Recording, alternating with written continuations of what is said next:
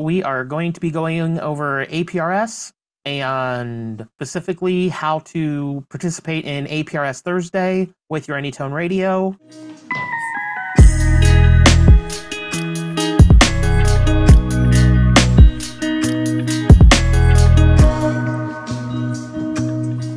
Hello, everyone. I am Jeremiah, W9JAM for BridgeCom Systems, and welcome to another episode of BC Plus Live. Tonight, I am joined by two co-hosts. One is Andy, KC9SKV, and the other is Eric, N2KOJ.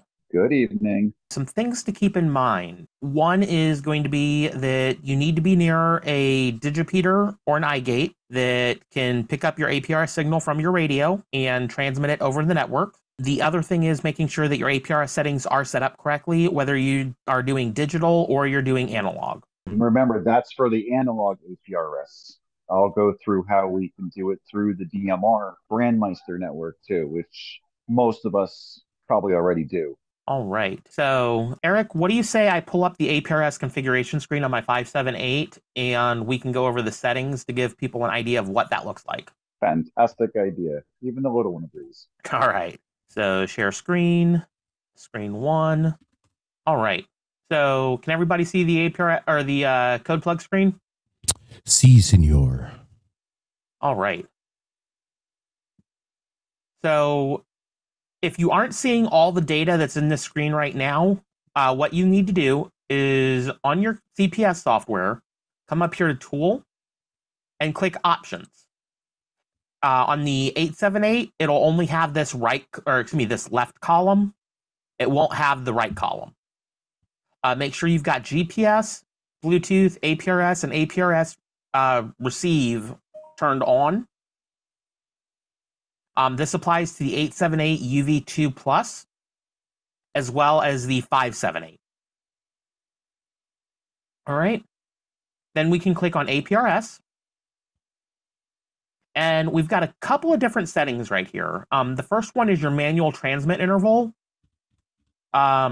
which these are based in seconds. That's what that S stands for. That's right here. Your APRS auto transmit interval, I've got mine set to 3 minutes. Fixed location beacon. Let's say you're in a fixed location and you just want it to beacon out your location. What you're going to do is turn this on, and then you're going to enter your coordinates. One way you can get your coordinates is actually to pull up your address in Google Maps.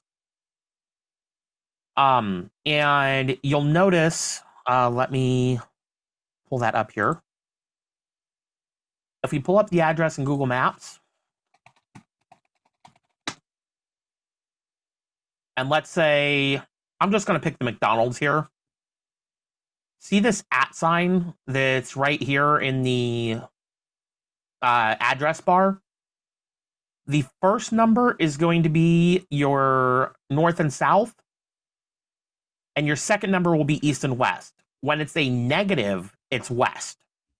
If it's a positive or doesn't have a negative sign, that's east.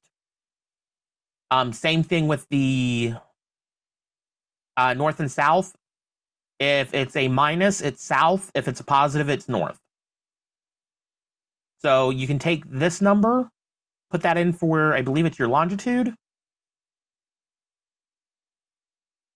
Or latitude, excuse me. I always get this mixed up. And then the second number you can put in for your longitude and choose west if you're in the United States.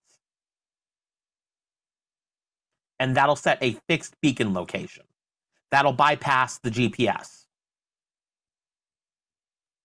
Yeah, that's good if you're home and you can't get a GPS signal. That's a perfect fix for it.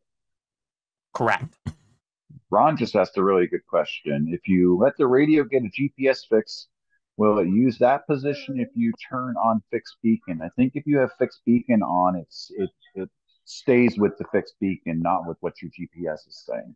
Correct. It'll stay on fixed beacon only. Yeah, it supersedes it. Yeah, fixed beacon supersedes whatever you've got for your GPS location. I don't have the screen up in front of me, but if you're running WPSD, you can do your get your longitude and latitude from the dashboard screen there too. I think there's a special button there. And I don't have that open right now, but that's another way to help it. Click on configuration, and then come down here to where it says node location and info settings. You'll see there's this, you can use this tool to try and calculate your location coordinates. Click here, click get location, and that goes based off of what your internet connection is reporting.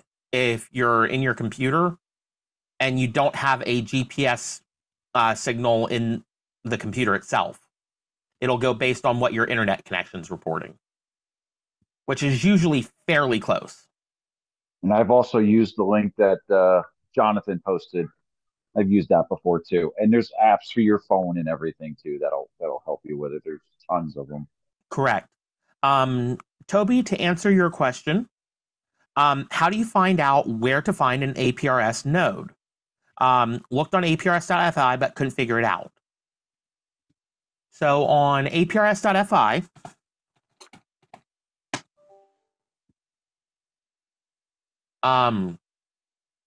what you'll see is there's different weather stations that are designated by WX, but you'll sometimes see something that has a D with a star around it. That's a digipeater. And sometimes you'll see a I with a star. That's an I gate in most cases. The other thing you can do is click on information and click on user guide or frequently asked questions. And that'll also give you some information as well on different things on this. Also, something that's been popping up a lot lately, especially in like my area, they're not putting call signs. You'll see domain names like the one like Camelback, which is on Camelback Mountain up here in the Poconos. They're using Camelback, and if you click on it, it'll propagate the call sign for it. But apparently, I guess that's like something new that's starting to happen because in a conversation the other day, a couple people were noticing, when they're looking for digipeters and stuff, but I'm seeing this name and I have to click on it to get a call sign. So that's a pretty good way to find one too. All right. And Greg, thank you for posting that. All right. So this is APRS.fi. There's also another website that I believe is APRS.to. And this shows right around here. This will show a lot of the same information as APRS.fi. I just learned about this a few minutes ago because Eric sent me the link for this one. I didn't even know this one existed. Yeah, that's hosted by N2RWE. He's one of the people that helps out with APRS Thursday. His site it helps with logging and keeping track.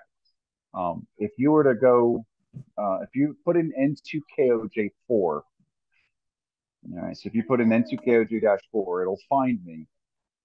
And then what it does is, in my location, I have 3 hotspots.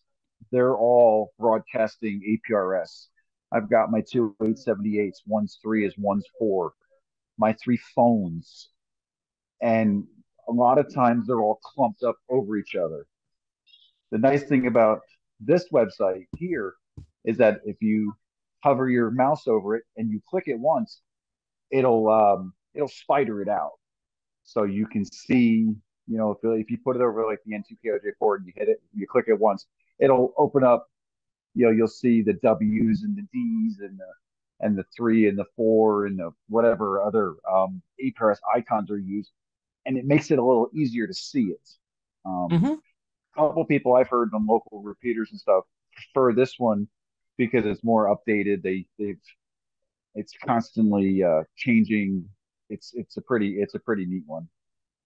So basically what I'm hearing is you just have way too many devices.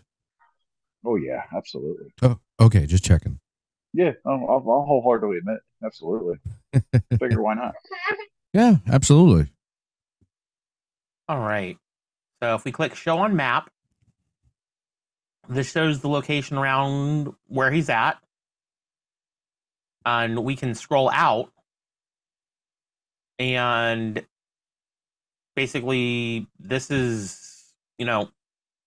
a whole area, but it's only showing his information right now. Yeah. So if you hit the clear, if you remove my call sign from there and it keeps you over there, it should keep you over there. And then you see everything that's populated around me.